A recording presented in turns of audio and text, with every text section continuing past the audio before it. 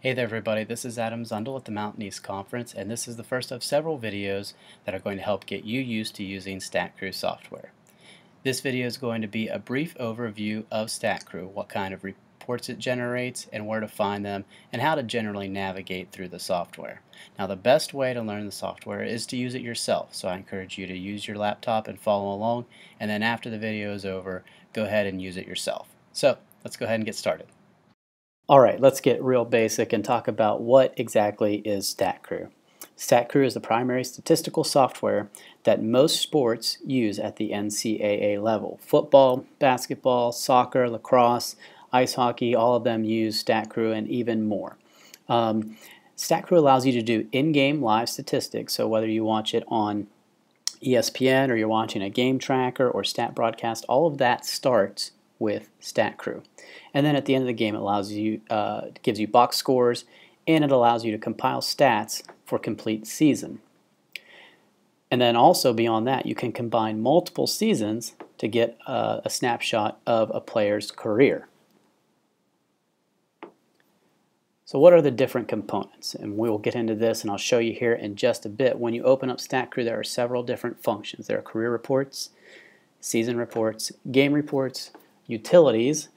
For most sports, it's in DOS, and in some it's not.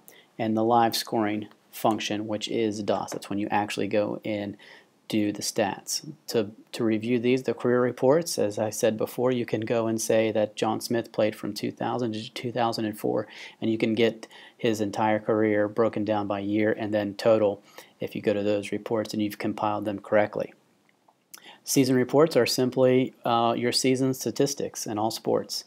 And then the game reports, as I mentioned before, are the box scores. And the utilities is where you do the roster maintenance, you do the pack files to exchange, the rosters, as I said, to exchange, and the live scoring is where you do the actual scoring.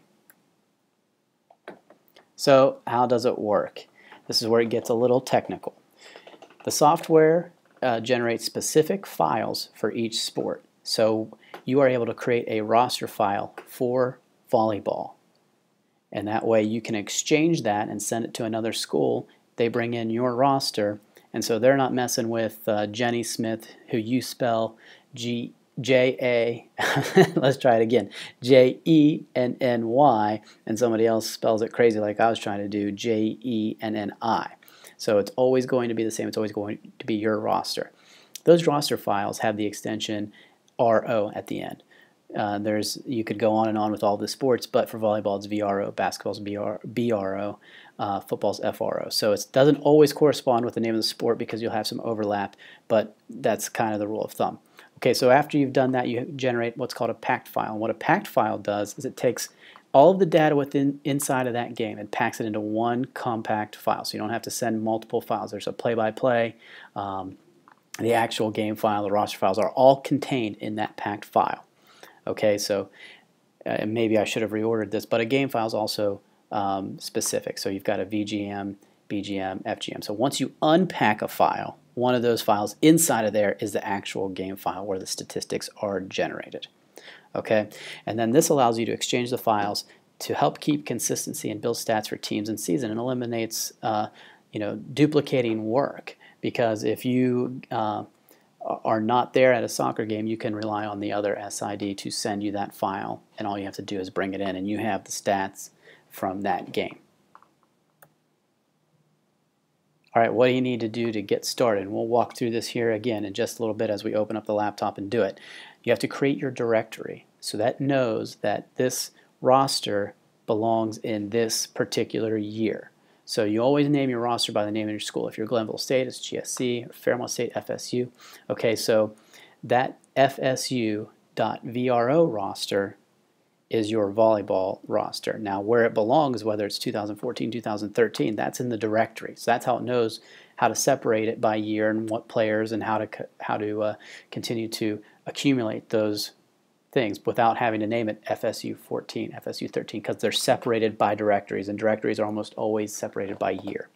So you have to create your roster inside that directory, and then you go ahead and give it a shot through utilities as you go through, and again, practice and test drive. So how do you score live? You need to have the knowledge of the sport and the statistical guidelines which are provided by the NCAA. Just because you have watched soccer your entire life does not mean that you know how to score, be an official scorer for soccer. Okay, so there are certain things that you won't even know you don't know until you actually go through it.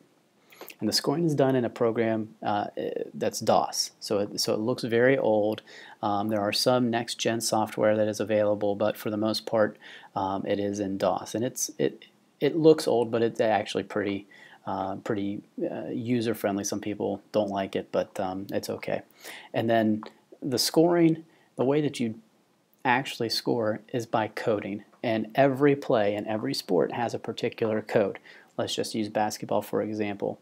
A shot by 24 that's good goes in as an S24G. So that's how the software knows what happened in that play. And of course you can have a running clock and it'll record when that shot was taken and things like that. So that's basically how you score it live. So the game's over, and now what do? We need to share the file and generate the reports. That's the bottom line.